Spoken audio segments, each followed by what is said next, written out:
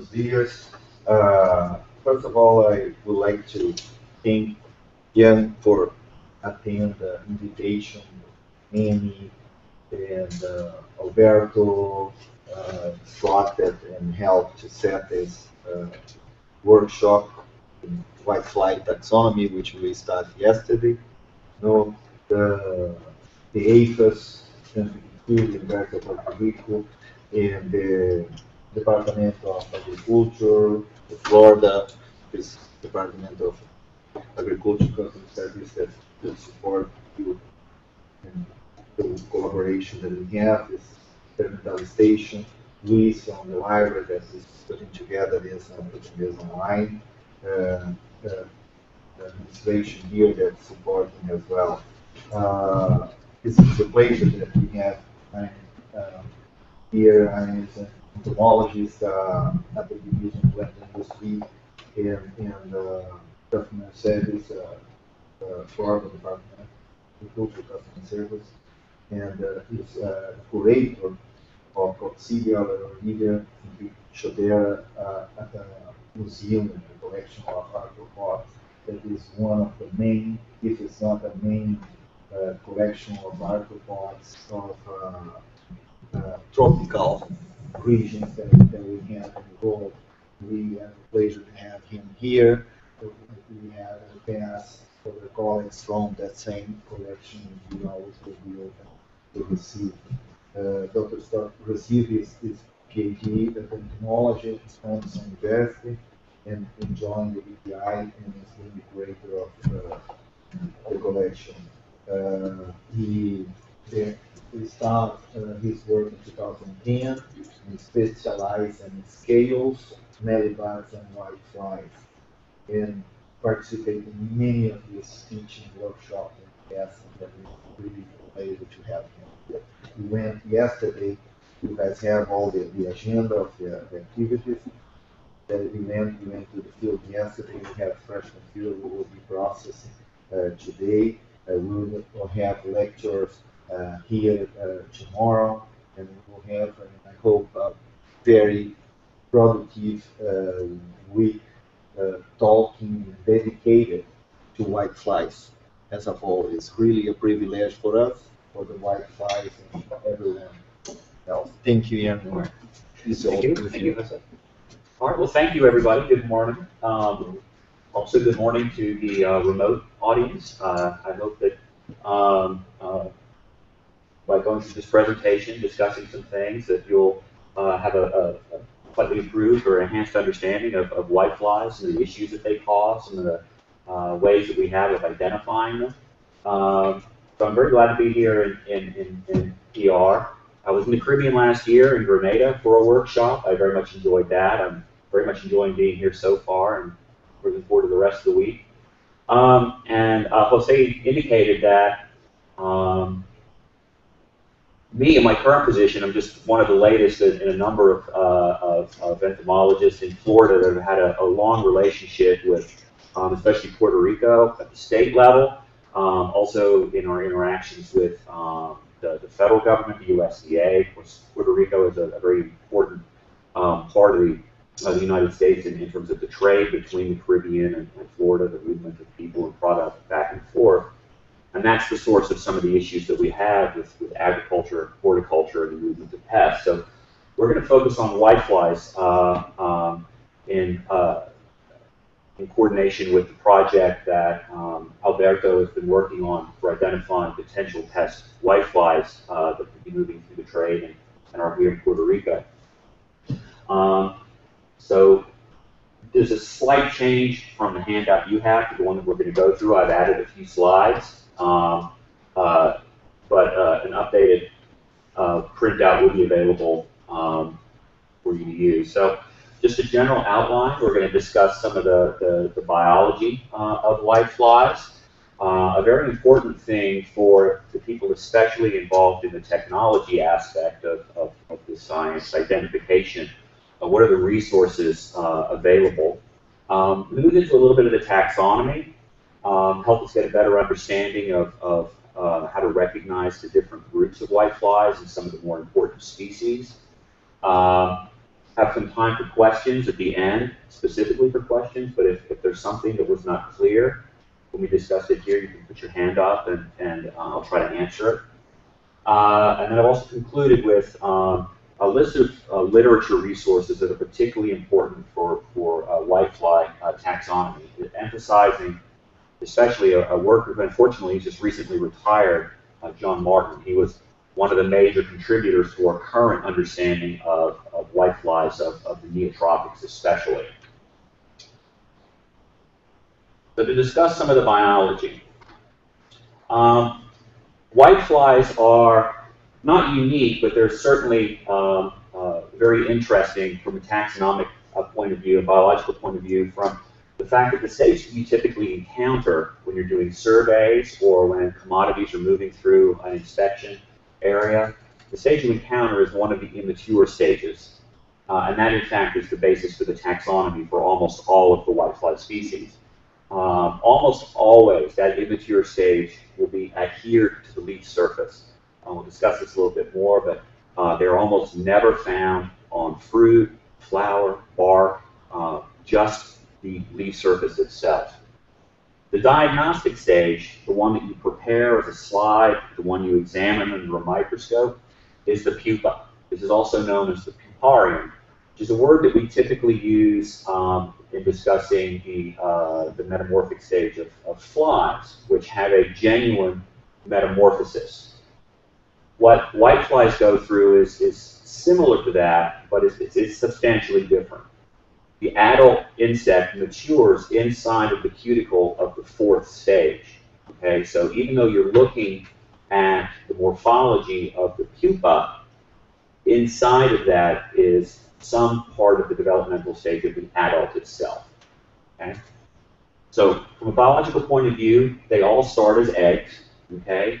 A lot of scales and mealybugs are actually born live. All whiteflies lay eggs. The first stage, you call it a first stage larva, or a crawler. This is the primary dispersive stage for whiteflies on the substrate. Okay, they have legs, antennae, they have the capacity to move on the leaf. Once they settle down at that stage and molt into the second stage, they are then sessile. They will never move again throughout their immature life. So they molt to a second, third, and then finally the fourth stage, in which the change to the adult occurs. Through these stages, they get a little bigger. They acquire more of their characters on the cuticle, the body itself, and the pattern of wax production may change. And then, of course, they molt. They erupt from the cuticle of the pupa as a male or a female, and they have wings so they can fly. They're typically not very good flyers, but they can disperse. One of the problems we encounter in the taxonomy of certain whitefly groups is there can be changes in the body shape and characters of the body that are related to the substrate, the leaf that they're on. So the most common example is crawlers that settle on a hairy leaf may develop a lot more seedy on their body, so they'll kind of look hairy themselves. Ones that develop on a hairless leaf, a smooth leaf, they may be correspondingly smooth in their body as well. And they can have changes in their body outline. I mentioned that males and females fly and mate, but they're very weak flyers, they're very small, so they typically don't fly very far.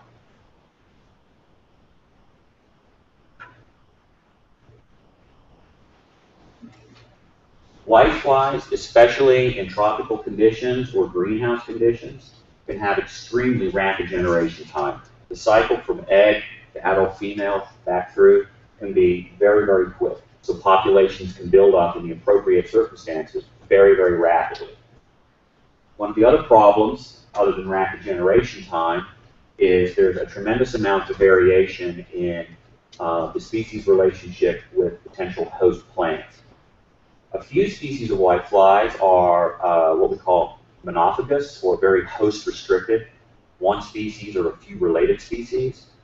And then some species of whiteflies are extreme polyphages. The host list for Bemisia is hundreds and hundreds of species of plant for many, many different groups of plants. So there's a wide range of potential host for a lot of these species.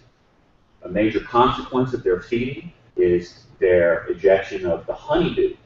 So they take in more water and more carbohydrates than they can use, so they eject that as a syrupy, sticky liquid called honeydew. This then becomes a substrate for molds. There's a variety of molds called sooty molds. They use that as a substrate, and eventually they cover the fruit, the leaf, or anything around it in a black kind of powder. And of course, for fruit, that can damage quality for shipping and commercial things. It can interfere with plant productivity. Many whiteflies, in part because of their rapid generation time, develop quite quickly resistance to chemicals. This has been a major problem, especially with greenhouse pests. This rapid generation time, the recombination of genetics, they're just basically evolving resistance to new types of to new types of control products. Mentioned earlier, they're almost exclusively on the leaf, and most of the time, but not exclusively, it does vary with circumstance, they are on the abaxial, called ventral lower surface of the leaf. So one that typically is not going to be the most exposed to sun or the most, you have to kind of flip the leaf over. Some species, especially when the populations become very high, they'll settle wherever they can, including the top of the leaf. And I mentioned they rarely are on fruit, stem, and flower. Not all species. So whiteflies are very well known for the production of wax, but not all species do that. Some of the most serious pest species, in fact, make no wax at all. Some of the citrus pests, the citrus whitefly, is essentially a clear species, so it's very hard to see on the leaf. And some of the major greenhouse pests also are very well blended in with the background, and they don't produce much wax. A good thing to look for in the field for scouting is the presence of egg spirals or circles. These are made by the females when they land on a leaf. They'll use special structures on their abdomen to secrete wax in a spiral or circular pattern, and they'll deposit eggs in that. Okay, so that's a good signal that the plant is being at least visited by whiteflies.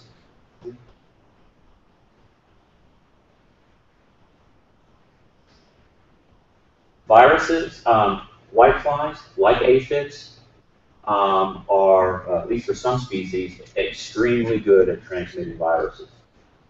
This is not an area of deep knowledge for me, but to summarize it, Jones in 2003 surveyed and synthesized the literature on virus transmission in whiteflies. About 114, I'm sure that number is even bigger now, 10 years later, virus species have been identified as moving through whitefly populations. 90% of those are in the genus Begomavirus. Babesia tabaci alone, there's evidence for over 100 species of viruses that it can transmit.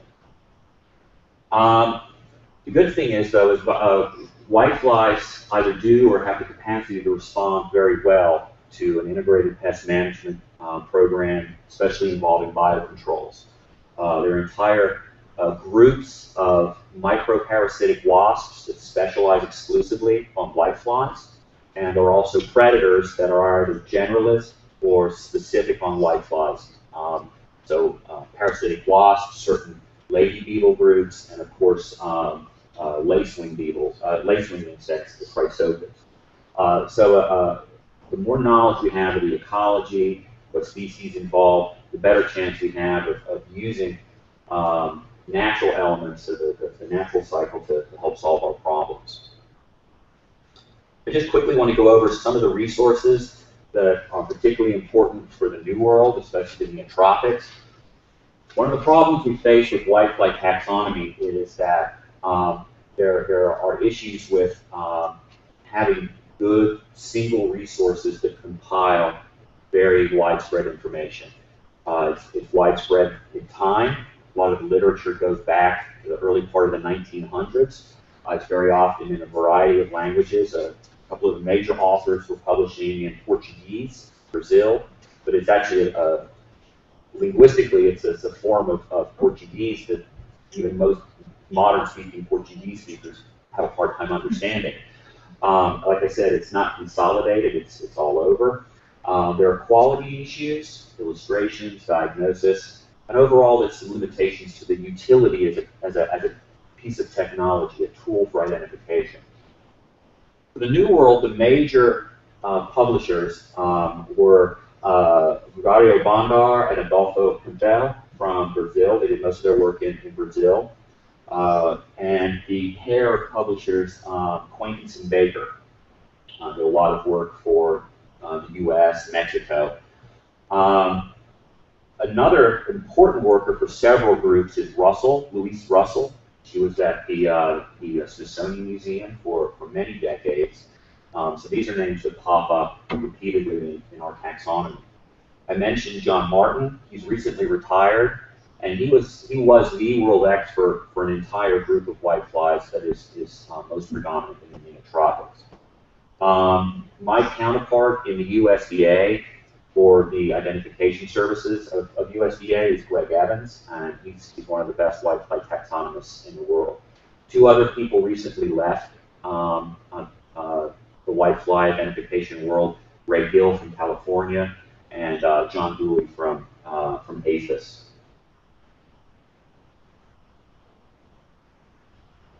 There are a few catalogs that appear to consolidate at least some of the most relevant information.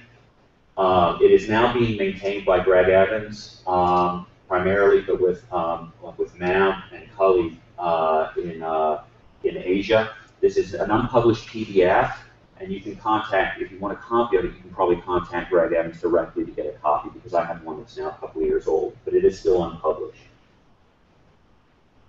And I'm not going to spend any time on here, but these are the ones that you will kind of need to have at your disposal in order to identify, and especially for John Martin's literature on the subfamily Aleyrodidae. Just to back out where we are in taxonomy, so we're in the group known as the Sternorhyncha. This is the group that's coordinate with the group Ophenorhyncha, which is mainly the hopper groups. So the Sternorhyncha, they're the ones that are characterized primarily by having the mouth parts opening around on this part of their body as opposed to around this part. So the mouth parts essentially move down the body quite a bit. There are the three major groups here are the Aphidoidea, the Psylloidea, and the Coccoidea, and the Aleyrodidae. The Aphidoids are, of course, a very large group. Psylloids, not so large. Coccoidea, of course, very important also. The single family in the superfamily Aleyrodidae is just the whiteflies itself, and it's actually surprisingly small. Only about 1,600 species worldwide. I'm sure it's quite a bit larger than that, but it's even small compared to the scale groups. There are two subfamilies. The Aleyrodidae is by far the largest group, 1,450 species. It is worldwide in distribution. And then the much smaller group, Aleyrodidae, these are some of the more easily observed ones when you go out and do surveys in environments, because they're generally larger, easier to see, produce more wax. And it is substantially a New World group, though there are some species that are described from or probably thought to be native to other parts of the world, but primarily neotropics. And then this isolated subfamily here, which is still very poorly understood, but is a South American endemic. So for the identification of whiteflies, to get a species name on something, there's almost no way around it. It has to be slide mounted. Generally speaking, we go through this process where we clear the contents, we treat the cuticle, either to lighten it or to put some stain in it. This helps enhance characters. We observe it under the microscope, and then we compare it to illustrations that appear for the key or the diagnosis. The illustration on the right is a very generalized illustration of a whitefly. As it is with the scale groups, the convention for illustrations is that the characters that are on the ventral surface are on the left side of the drawing, and those on the dorsal surface are on the right side of the drawing. So no whitefly is going to have all those characters there. It'd actually be kind of nice if they did, because there'd be more to look at. Some whiteflies have almost none of those characters. and some of those characters are restricted to certain groups, okay, the subfamily level. But by and large, this is a kind of landscape that you'll need to appreciate and compare against when you examine the specimen under the scope.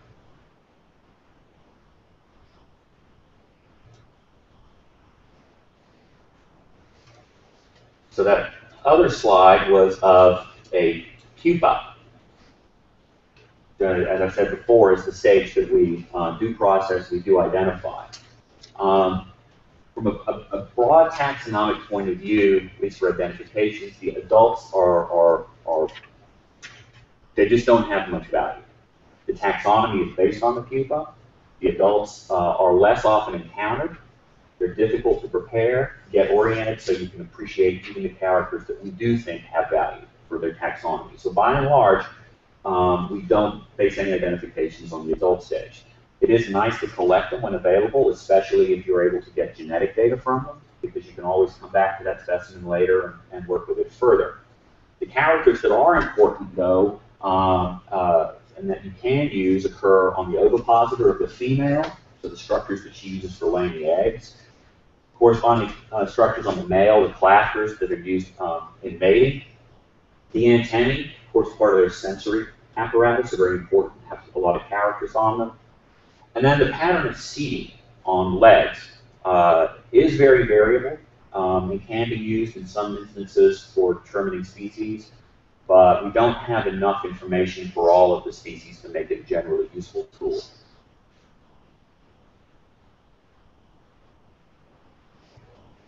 The first thing that you're going to be sort of tasked to do in identifying a whitefly is to put it in the right subfamily. And so we have the two subfamilies, Aleyrodidae and Aleyrodidae. They're actually very easy to tell apart. You've got a slight amount of pupa. Aleyrodidae, the legs, which in all of these groups are very, very small, stubby legs. The leg of the Aleyrodidae, they have a claw. Okay, the end of it is a very obvious hook-shaped claw. The Aleyrodidae, they don't. They have it's basically a terminal pad. It's an adhesive pad. It's just circular in structure, and they use that for adhering to the leaf. The Aleyrodidae, a structure called the lingula, which is in the posterior part of the body. It will always have two pairs of seed coming off of it. Okay? Those are almost always easy to see, and that's not the condition for the Aleyrodidae. The Aleyrodidae, they have structures called compound pores. Most of them do. A few instances they're missing. These are very complex structures that produce wax on the pupa. But like I said, they are absent in some species. Aleyrodidae don't have pores of the compound type, but they do sometimes have dorsal glands, but they don't have anything like the complexity of structure you find in Aleyrodidae. So here's some illustrations of those structures. They said it's just for Aleyrodidae, it's just a circular pad. The Aleyrodidae is a simple hook. In the middle, you can see just how complex these structures are. The top two illustrations in those three are looking down on top. So you can see they have many subregions, an outer ring, inner ring, chambers. And then that's at the bottom what they look like in side view. Okay, so all of those chambers inside that compound pore are involved in some way with secreting a type of wax. The last pair of illustrations on the posterior margin, on the dorsal surface, the major structure is the vasiform orifice. Okay, it's an opening, usually of some circular, oval, or sub-triangular shape. And most of that opening is filled by a lid-like structure called the operculum. Okay? And then sticking out from that is the structure called the lingula. All of those three structures together form what we know as a honeydew flipper. So honeydew is secreted out onto that, and then they can flip it. Okay, so you see these, sometimes you see watches happen, little jets of honeydew being flipped out. And that, of course, that helps get rid of it away from the body. And you can see two pair of seed at the tip of the lingula from there, and there's the one pair of seed at the bottom of the Aleyrodidae here at the bottom.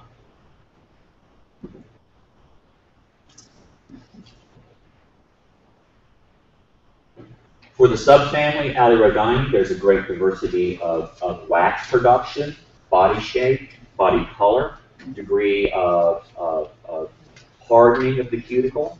So we have something like Crenodorsum here. It's a very pretty fringe of white wax, and that's essentially all that it makes.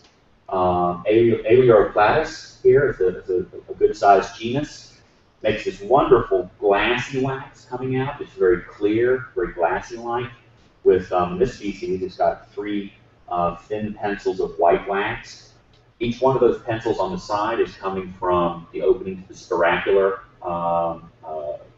There's a groove there that opens up for gas exchange. Wax is produced there. One that has not compound pores, but glands that secrete wax on the dorsum is Aleyroglandulus. Big tubes of clear wax come out, very dramatic looking. And then essentially a wax-free pupa, like the citrus whitefly. These are a few examples of what they look like slide mounted. Sorry, just to back up one. Now, when you have the difference between the 2 subfamilies, you said for the Aleyrodidae, lingula without terminal seeding, but then in the picture... Yeah, that's correct. That's typo. Oh, okay. Yeah, it should be, there's 1 pair for the Aleyrodidae. Okay. Yeah, that's how it was like, that was a typo. Yeah. So these are 3 slide-mounted pupae here. The one on the left is a very common one. We encountered it yesterday. This is the woolly whitefly, Aleyrothrixis, common on citrus, Coccoidea, a variety of things. One in the middle, I put that there because it's one that has very pronounced structures coming off of the dorsum. They're almost a tube-like structure. They look a lot like the spiny whiteflies. But when you see them on the leaf, they're actually very different. Those tubes produce a kind of a ball of sticky wax. So it's almost like a little ice cream cone with the wax on the top. And then the one at the very bottom there is Cinghiella simplex, the ficus whitefly. This is one, like the citrus whitefly, that produces essentially no wax.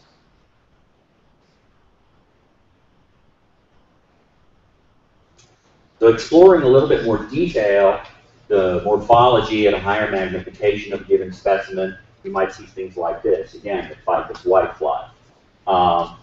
The pattern of bumps, creases, wrinkles, what we basically call the cuticular structure, is very variable and can be very informative. So you look at the derm, you can evaluate the condition of that. A major structure on the posterior region, from the vasiform orifice to the actual margin itself, is the caudal furrow. Okay, this is another kind of clearance structure for the animal, like the 2 at the front, the thoracic furrows that allow for gas exchange. These have characteristic lengths, widths. The inside have characteristic cuticular structures that can either be spines or bumps or plates, so a lot of structure there. Again, the shape of the vasiform orifice, the shape of the operculum, and seed that surround it. A lot of species have very modified seed. This species is characterized by having a seta that's shaped almost like a little bit of a feather. Okay? You almost don't have to see anything else. If you see that seta, you've got ficus whitefly. And then the thoracic furrow, again, the interior of that, but also at the margin, it forms very often a kind of a cone-like structure. And the number of teeth, how long they are, the shape, those can be very important as well.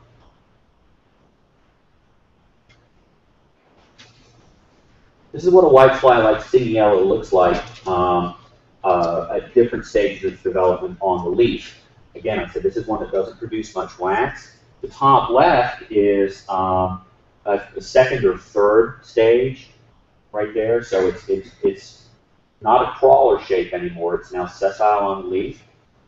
The top right is a pupal stage, but it's early in that pupal stage. The reason I can tell it's a pupa is it's got those red eyes there. Okay, those are structures that are associated with the developing adult inside.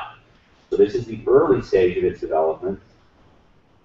Bottom left, that's quite a bit further along in its development. And then at the bottom right is what happens when the adult is fully developed and emerges. The cuticle has a line that goes down the middle, and then a pair of lines go on each side to the margin. Those are the sutures that break to allow the adult to get out of the skin. So that's a very common condition to find a pupa on a leaf.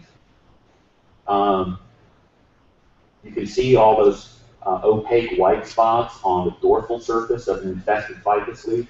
In a situation like this, the populations are so high that you'll find plenty of them on the dorsal surface. And then for us in Florida, when this whitefly, started really becoming abundant, literally thousands and thousands of miles of ficus hedges, millions and millions and millions of dollars of landscape investment, just shed its leaves, flushed out, shed its leaves, and eventually just went downhill. Fortunately, like I said, we had a lot of beneficials that assist us in our fight here. This is one that we would find in association with this. Now, this is a subfamily that, for me, is the most interesting. This is the Aleyrodidae, and you can see already just a snapshot of some of the species.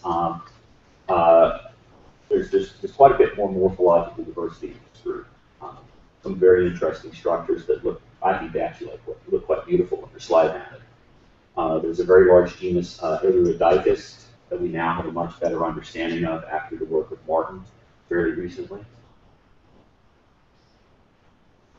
So these three genera here are the you're most likely to encounter these just out of the general environments, and they go by a variety of common names. Some are called spiraling, some are called giant, nesting.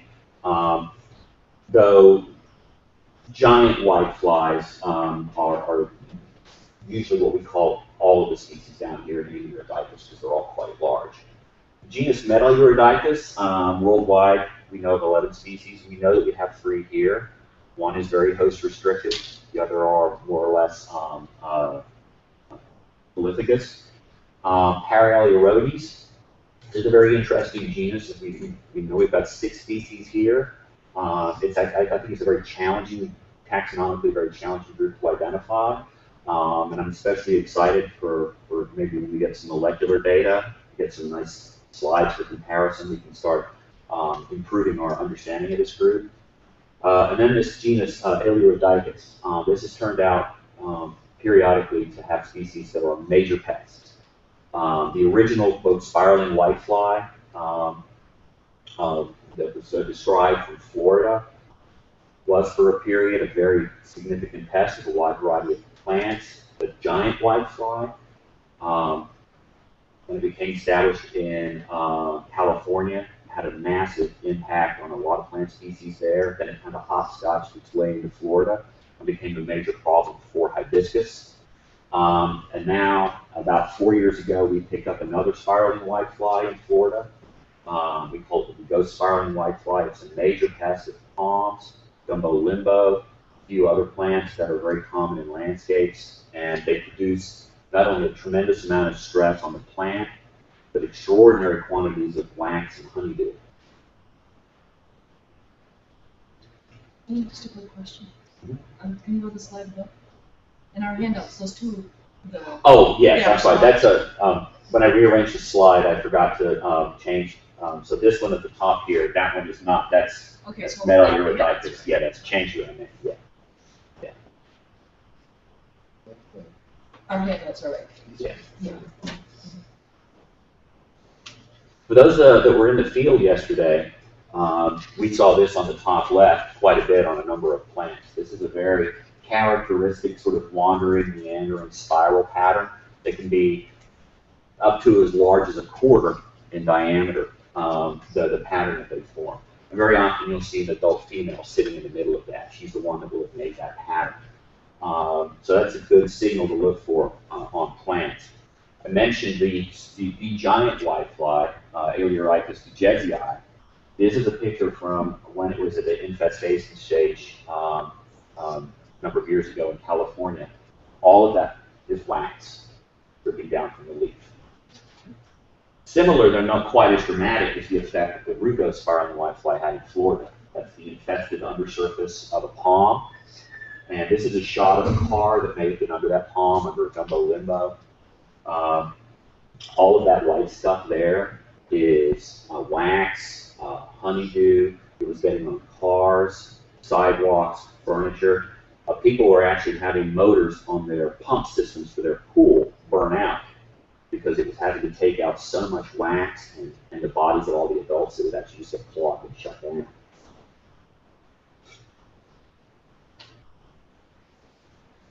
So we started seeing a lot of this in the field. You know, we had pupae on the leaf surface, and we eventually started seeing a lot more of what we see on the left here, top left, evidence of parasitism in the populations. This is a good thing to look for when you're out in the field scouting populations. If you see an irregular hole chewed in the top there, that's the emergence hole for the parasitic wasps that have developed inside of the whitefly.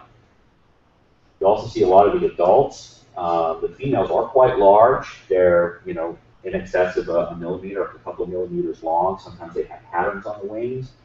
And with a hand lens, you can easily tell the males from the females. The males of this genus in particular have very long, what we call clasper structures. Those are used in mating. They protrude from the end.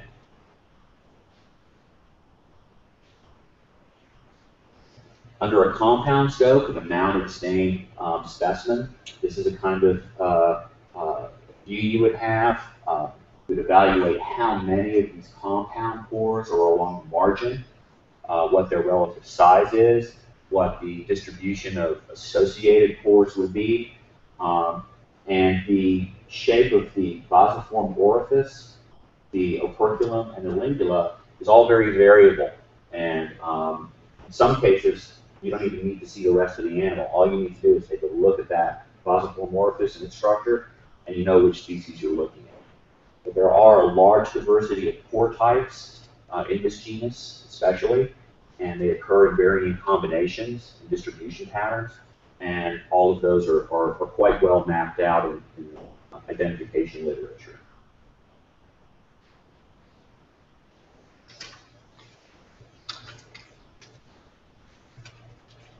This is the other genus that's important, Aleyrodidae.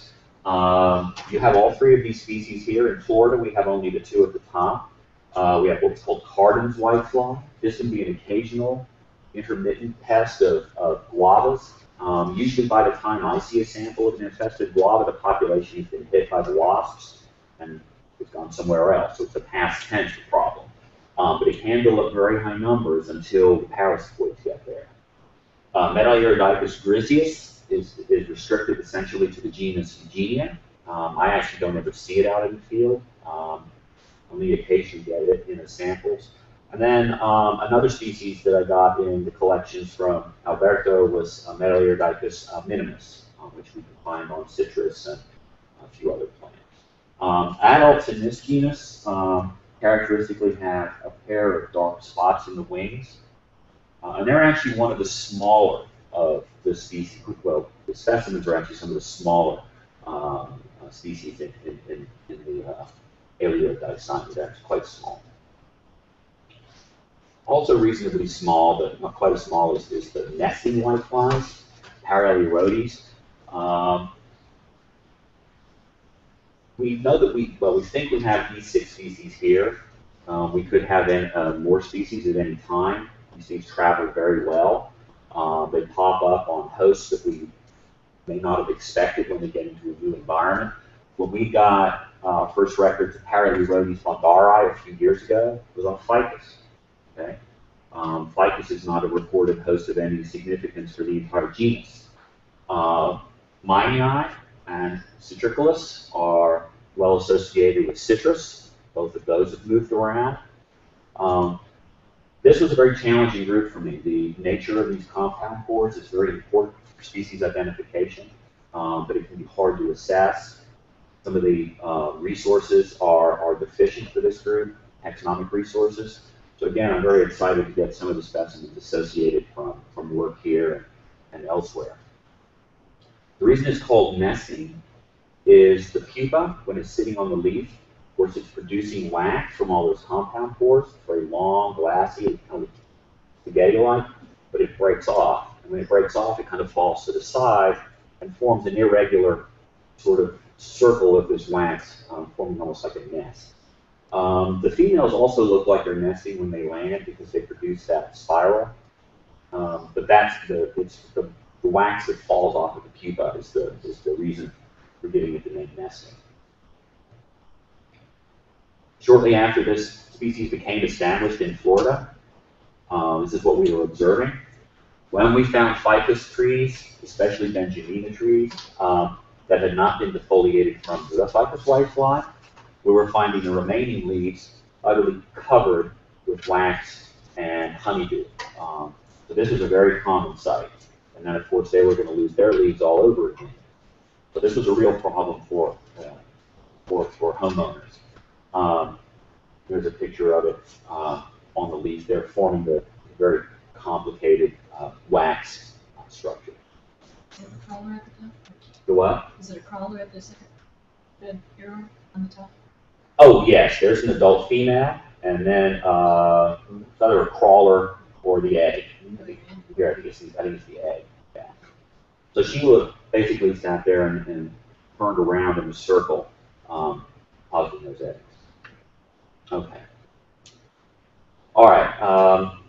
So I think we have room for questions. I also want to mention for the people that are going to be doing laboratory work, kind of a little bit of the manual, so to speak, that we'll have. But first, if there are any questions, I'd be happy to take them.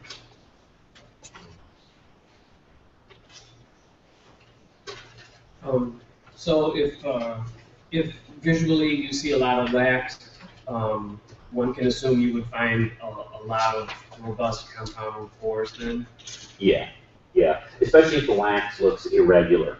The Aleyrodides, when they're producing wax, it seems to have much more of a definite kind of structure and composition to it. It's more sort of orderly, so to speak. It can look very scruffy for the Aleyrodidae sign. But the woolly to me sounds like it had a lot of wax, but it was in the other group, right? Yeah, that's an exception there. It's a very it's also a very scruffy kind of wax. And we saw that yesterday in the field. One of the things you'll notice with that is that very often you'll see, I don't know if it's just water or honeydew, but globules of liquid sort of enmeshed in that proliferation of wax. And then shortly thereafter, it starts acquiring the sooty mold. So it's very common to see a patch of, say, a Coccoidea leaf or a citrus leaf that just looks like it's been spray painted with black paint. And that's all the sooty mold that's now growing on wax and honeydew. So that one will have a lot of compound pores? It doesn't have compound pores, no. It's a very, very fine, simple wax, mostly just long fibers that curl up. The compound pores for the Aleyrodidae, that's actually structurally a very complex fiber. It's got many parts to it, and each part is contributed to by a different subregion of that compound pore. They do produce a lot of the simpler pores too, from make it structurally more simple pore types. Those can be around the margin. On some species, they can be distributed over the dorsum as well. But most of that wax comes from pores that are restricted to the abdomen, the margin, or pairs right at the front, near the anterior margin.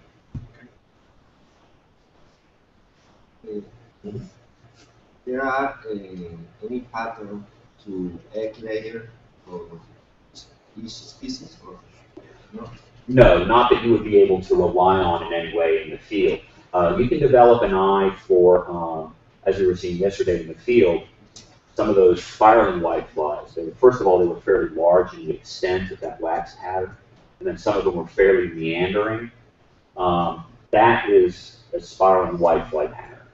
But when it comes to looking at, say, different species that you might find on a citrus leaf of the potential whiteflies citrus, by and large, you wouldn't be able to use any information about that to determine what possibly the whiteflies are.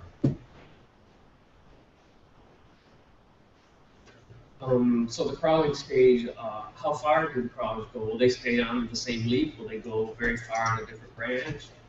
I don't know really of much empirical work. I'm not saying it's not there. I don't know that personally. I would doubt that they would move, say, when they hatched from the egg that was put on the leaf. I would doubt that they move off of that leaf. I don't think they really would negotiate their way through bark, down the petiole, onto the stem, whatever, onto the leaf.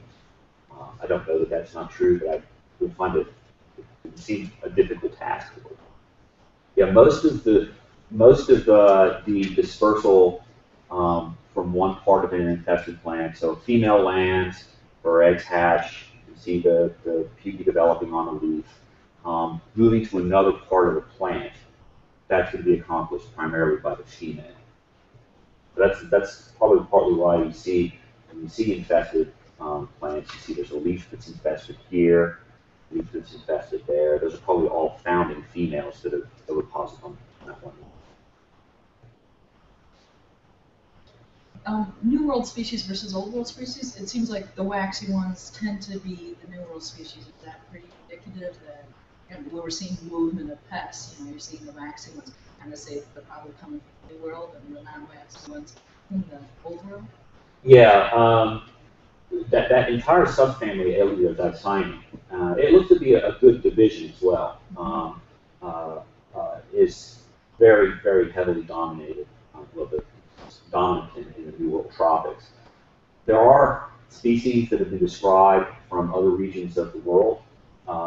Some of those are probably things that had moved, become established, were discovered for the first time in that new province and described. But there appear to be some that probably are actually endemic to other biogeographic regions. But certainly that subfamily, for the most part, is at least speciated, modern speciation has been in the tropics. And they do have a very significant propensity to want to move around. They like to be on plants that are important in commercial trade, especially ornamentals and fruit-producing species. So that's probably how they move around. In morphology, Is the female the only one that can produce the wax?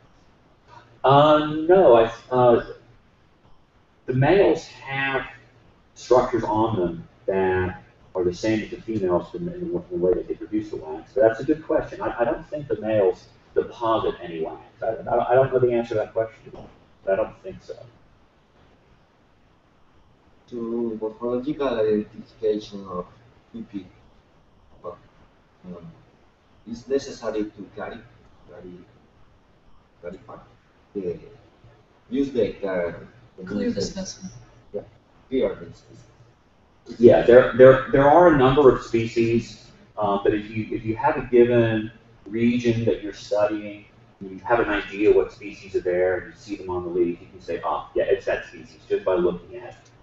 And be right probably 99% of the time. If you right 100% of the time, so to speak, you have to slide in it. So you have to clear it. You have to get out the body contents, which is the muscle tissue, basically the proteins and fats that are inside the body. You have to get rid of all of that. The only thing that remains is the cuticle.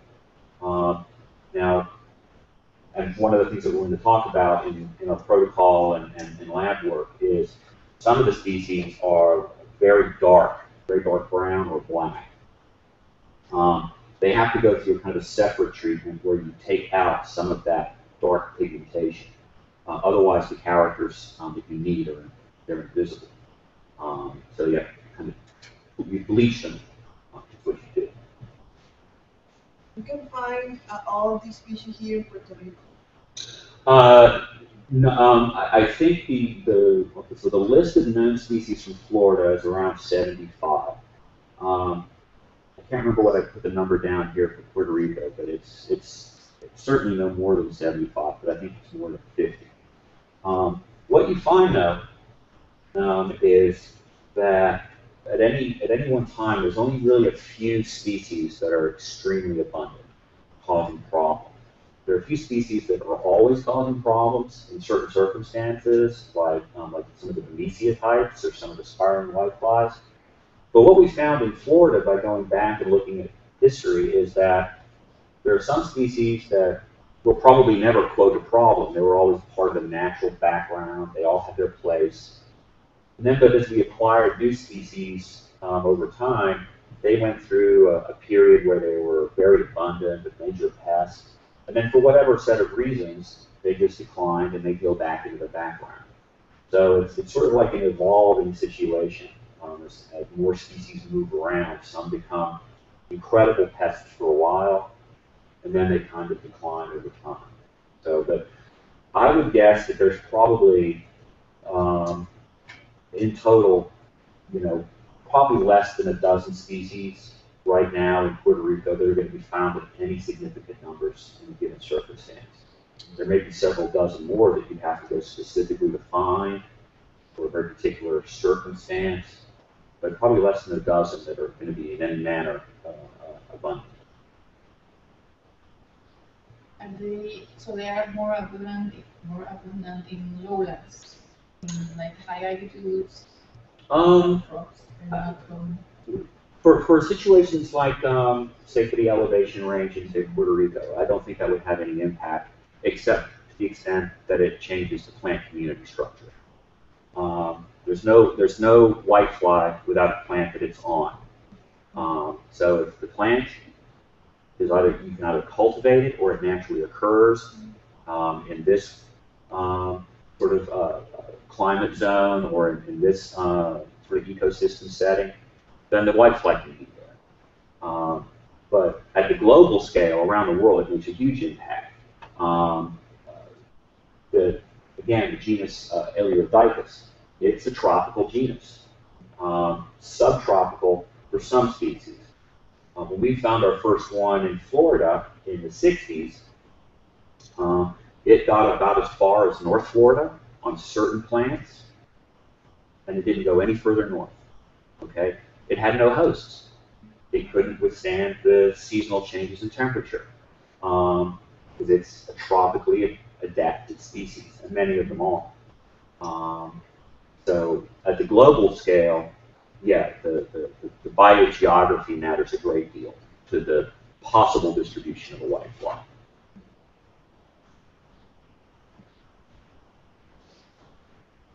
So I just want to have a quick word about this, if it's okay. For the people that are going to be joining us doing laboratory work, this is an updated version of what I had sent Jose originally. Primarily what it includes is some enhancements in our ability to identify the spiny whiteflies that we encounter. The existing resources are a little challenging to work with, and I've tried to improve upon that, specifically for the ones that we're going to tackle in the lab. I also have another one that I didn't print out because it's not in a suitable format, but it's a consolidation of the literature for the spiraling whiteflies. We can use that as well. Good. Gracias a Fabián.